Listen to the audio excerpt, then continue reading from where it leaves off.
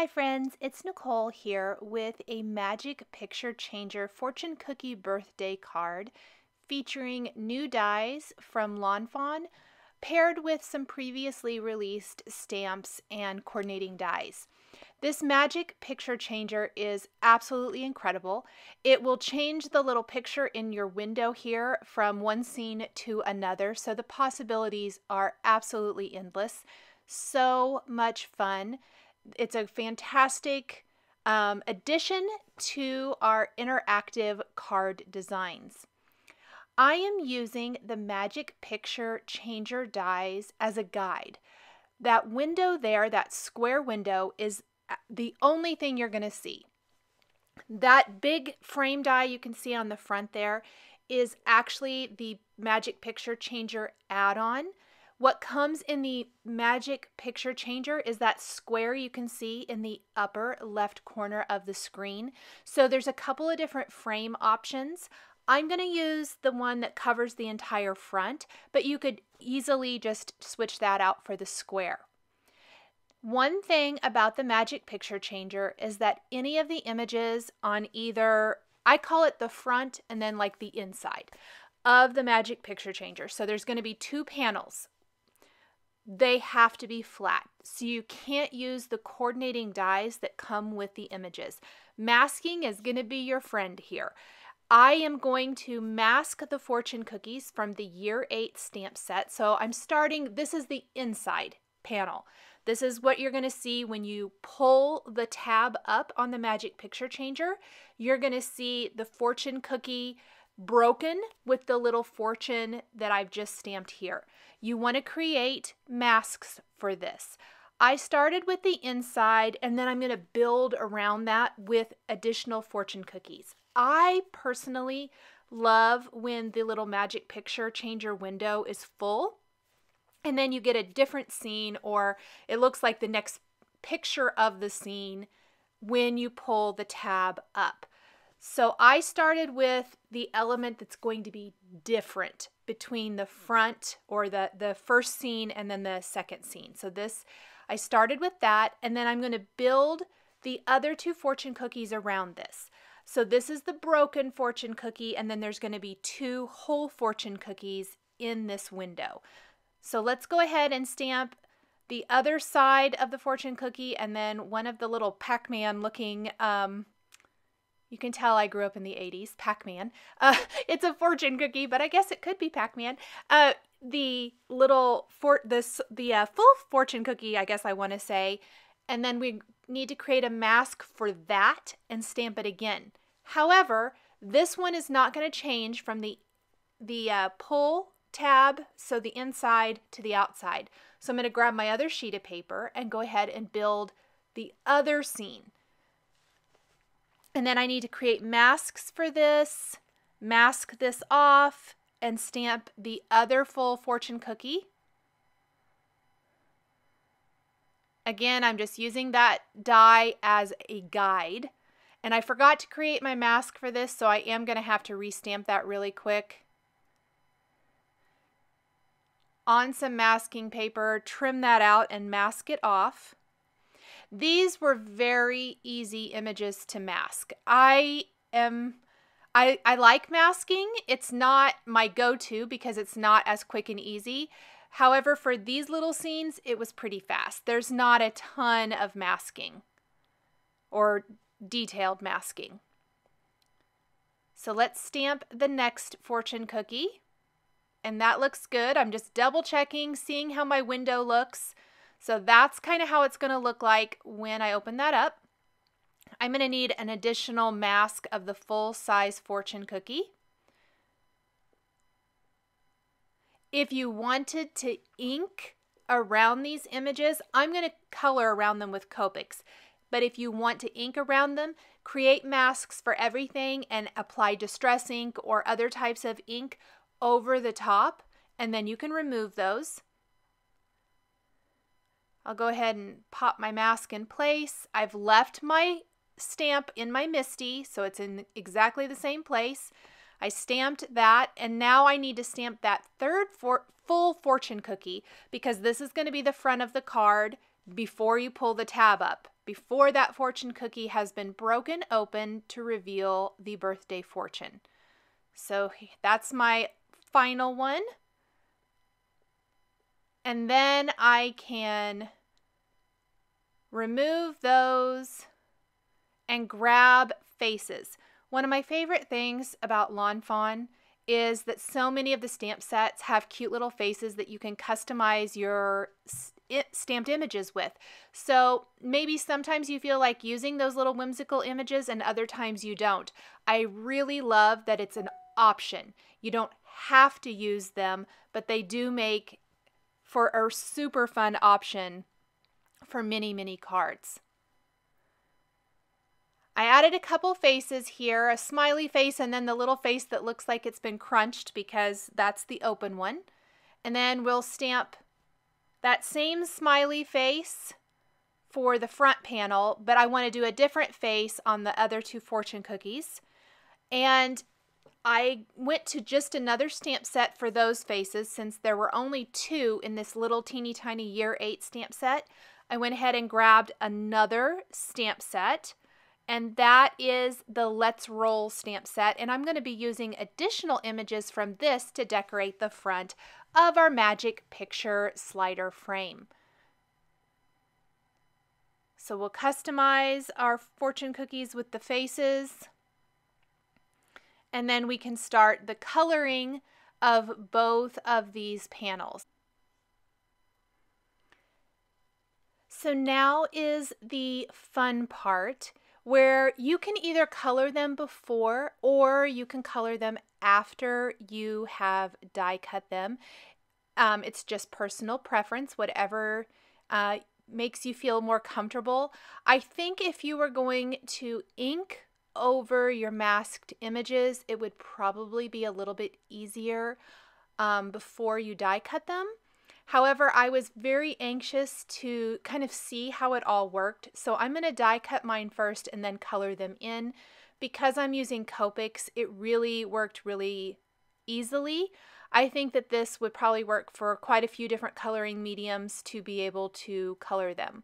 So the outside panel piece is the big piece from the Magic Picture Changer over on the left. And then the small piece, the piece you pull up, the inside, is that piece on the right. And I've die cut both of these. Look how cute these are. So I'm just going to show you really quick before I color them, just give a little brief instruction. These little tabs pop into each. From the front, they pop into the tab for the inside, and then you can pull this up and it changes the picture. I think it's really hard to see when it's just black and white images, so I will show you this again when we assemble our Magic Picture Changer. Let's go ahead and color in our images. My fortune cookies are colored with E30, 31, 55, and 57. Both the inside and outside panels are going to be exactly the same colors. I won't share the coloring process completely for both of these just to help save a little bit of time today. But we're going to just add in the color. I gradually increased and added more color as I was working on this to get the right depth and dimension. I think they're a little on the light side here, so I want to go ahead and add a little bit more color. And I even went in and added dot detail once I had the shading exactly the way I wanted it to look, to give them a little bit more texture, a little bit more like a fortune cookie.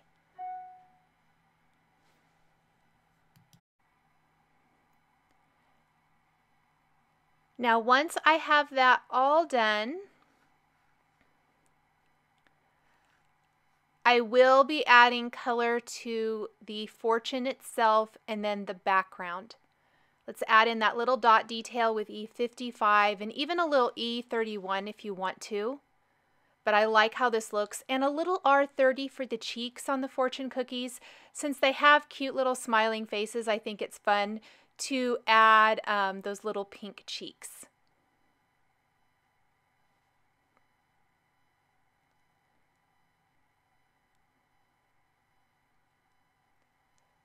Around the fortune cookies, I am going to use our 30, 32, and 35. This is going to give a really pretty peachy pink color and add that nice pop of color to a card that's very neutral, heavy. Lots of browns, obviously, for those fortune cookies and things. And then the black panel will be adding around the Magic Picture Changer. So there's a lot of neutrals, and I've tried to add some pops of color where I could. And this peachy pink background is one of the biggest ones. I'm going to blend those colors out, and this adds color around the images, which instantly adds more interest as well. I am not being super duper careful with my coloring. I'm not going all the way to the edge. It's pretty messy. I just want to get that color laid down and get it smoothed out around the images. But remember, it's only that teeny square, that little teeny tiny square, that's actually going to be shown. So those edges don't have to be super neat. None of that is going to be seen in the actual Magic Picture Changer. And then YR 30, 31, and 24 are used for the fortune for a little pop of kind of, this is a yellow-red color combination. That's what the YR stands for. But I like these as yellows. They're not quite as bright, and they look really nice with those peachy pinks and also the neutral browns. So let's go ahead and color in our front panel as well, and then we can start putting it all together. So here is our Magic Picture Changer front and inside, and I'm going to use a bone folder to crease that in half. We're going to fold those little sides in. These are the track pieces for our Magic Picture Changer. And you kind of start in the middle and work your way out and bend that because they're very, very narrow, only about 1/8 of an inch. They work great with the new double-sided Lawn Fawn tape. And then you want to put a piece right next to the score line inside on both sides, because this isn't actually holding anything in place, these two little sides. It's going to create the track for the middle piece. And then I'm going to pull off the backing paper for each of these, fold those down and in, and then I like to use the bone folder to smooth those out. We're going to insert the inside piece, and then each of these little tabs is going to be inserted in the corresponding notches for the inside. So the outside pieces go into those notches on the inside piece, and then you can pull the tab up and down to make your pull tab slider work. So I'm going to open this back up once I have those notches in place and put another piece of 1/8 inch score tape on either side right on top of those little guides. Pull the backing off and then fold my Magic Picture slider back in half and secure it. And there is our Magic Picture slider element for our card. All ready to go. Let's go ahead and design our background now. I loved the Magic Picture slider, but I felt like I needed something else going on in my card. So I grabbed some of the new kind of speckled pattern paper from Lawn Fawn. This is part of the 2019 spring release as well. And using those same year 8 fortune cookies, I am stamping those around the edges of my card. I actually only had to design the cookies a couple times really, and then I just spun my cardstock around and filled in the edges. The center of the panel doesn't have to have any stamping because we're going to cover that up with the Magic Picture Changer. I'm going to color all of these in. Even though this is a pattern paper pattern paper, you can color right over it because it's very light. I've die cut a coordinating tab using the Magic Picture Changer tab, and I added pull here from the push here Lawn Fawn stamp set. Now this is what creates or causes the tab so it doesn't go too far down. If you'd push it too far down, it could go all the way out. But this is wider than the little tab there at the top, and it just secures it so that it's not going anywhere. So I'm going to center that, and I've put a little Lawn Fawn liquid glue there. And we're going to sandwich the tab in between, or the pull slider between that little tab, the front and back of that. And we have our interactive element, and we've let everyone know that there is an interactive element to the design. So my background again is pretty neutral. It's the yellow splattered cardstock. I've got all my brown neutral fortune cookies. I wanted a little bit more pop of color. I'm going to get that by adding these hearts. This heart is from the Let's Roll stamp set that we're going to be using to finish off our card with some adorable little images of chopsticks and soy sauce and sushi rolls and wasabi. And so I stamped that heart, and we're going to color that in with those same peachy pink colors that we used for the background of our Magic Picture slider. And that's going to tie in really nicely, that color with our background, and it just pulls it out, adds a little bit more color to the design. So we'll use the same R30, 32, and 35 for those hearts.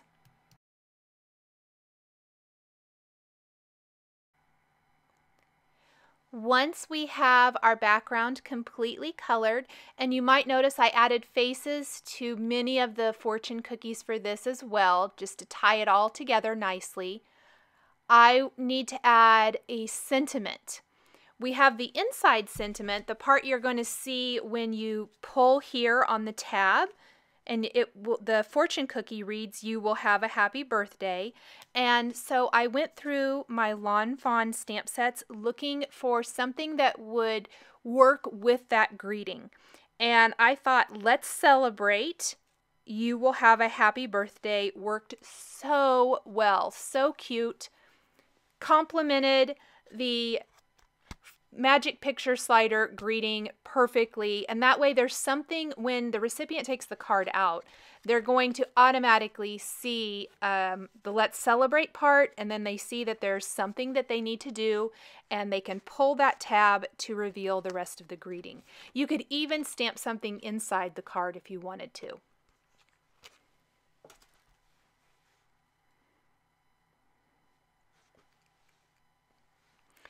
Let's Celebrate is a little bit longer than the Magic Picture Changer frame, add-on frame we're using. This is from the add-on set, the frame here. So I'm going to mask off part of the greeting and stamp the words one on top of another. We're going to start with the longer word celebrate and get it centered, and then we will center the word let's above that. I'm using a little post-it tape to mask that off. Remove the post-it tape, stamp the word, and then go ahead and clean the stamp really good. Make sure it's nice and dry. And then go ahead and center the word let's up above celebrate, and then do the same thing. We want to mask off the word celebrate, ink up the word let's, remove the mask, stamp the word, and then we can apply white embossing powder and heat set that, and that's going to make that sentiment really pop on this black cardstock. And don't forget to take a dry paper towel or a dry rag and remove the excess powder from the powder tool we used to keep the embossing powder only on the embossed area, so that you don't have that kind of chalkboard effect back behind the sentiment. Now that we have our elements, we're ready to start putting it all together. So the Magic Picture Changer looks kind of messy still at this point. You can see my messy coloring all the way around. You can see those little pieces of the inside image on the side sometimes. So I'm going to put adhesive on the back of my frame and simply replace this over the front, and it's automatically going to frame up our Magic Picture Changer perfectly. And if there's a little excess hanging off one side, which it looks like there is on this one, I'm just going to take a nice long pair of shears and trim that off. It's not going to hurt it. And then look at the Magic Picture Changer. Isn't that so much fun? You guys, I just think this is so cool, very neat, and a great interactive element. Okay, I did adhere this panel directly to my background, but I'm going to tell you that I'm going to remove this with Undo Adhesive Remover and pop it up with foam tape instead. The reason being, and you're going to see that here in a second, I'm going to show you the Magic Picture Changer. It's harder to grab that tab if it's not popped up a little bit with just a little foam adhesive. The foam adhesive makes popping or pulling the tab a lot easier. When I tried to pull it without, I kind of bent the tab a little bit, or the little pull mechanism. And so I am a really big fan of adhering interactive elements like this, anything that has a pull tab with foam tape. That little bit of dimension makes pulling out those interactive little pull tabs or whatever it is a lot easier. So I thought it was a little hard right here to get that pulled out really well. And so I'm going to go ahead and pop that off. Here's some foam tape now on the back of this. And we will just replace that right on the card front. Not much of a difference except for the recipient and being able to pull this out easier. If you find that your Magic Picture Changer is catching a little bit, use your powder deactivation tool or powder bag, and that's going to help those pieces slide a lot easier. I used that there and I had a much easier time sliding that up. Now we are ready for the finishing details. In this case, our finishing details are going to be some additional images from the Lawn Fawn Let's Roll stamp set with some chopsticks. We're going to have a soy sauce jar and then a little piece of sushi with some wasabi. The colors I'm using are shown on the screen. The chopsticks were E30, 31, and 55. Then we've got some reds for the top of the soy sauce jar with our 35 and 89. The wasabi is G21, 24, and 28. And then we'll use some warm grays for the rice around the sushi. Very, very light warm grays. I'm just going to kind of feather that in a little bit. Blend it out with my lighter color, and then I'm going to go back in and add a little dot detail to make it look and have that look and texture of rice. For the soy sauce, we're going to use E47 and 49, and then I'll use my light warm grays again for the glass part of the jar, just to add in a little shading, before taking the coordinating dies and die cutting these pieces to put along that bottom edge of our Magic Picture Changer interactive element on our card. I'm going to use a little post-it tape to temporarily hold these dies in place as I run them through my die cutting machine, and then I can adhere them. One thing to remember when adhering anything along the bottom edge, you don't want any adhesive to overlap your Magic Picture Changer, the part that moves. Otherwise, you won't be able to move that element up and down when you pull the tab. So make sure any adhesive stays around on the frame only. And I'm going to have all of these just kind of hanging out along the bottom edge of my card. We'll start with the soy sauce, then we'll pop our little chopsticks overlapping down below, and then finish with the sushi and wasabi over on the left side of the frame.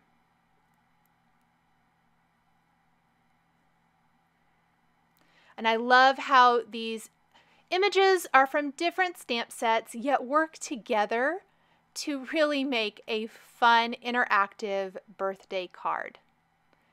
Thank you guys so much for joining me today for this Magic Picture Changer tutorial featuring the new dies from Lawn Fawn. The supplies I used to create my card are listed and linked below the video here on YouTube. Here are a couple more videos featuring Lawn Fawn stamps and dies that you might be interested in. If you enjoyed this video, please give it a thumbs up and be sure to subscribe to my channel so you don't miss any future videos. Thank you guys so much for joining me today, and we'll catch you next time.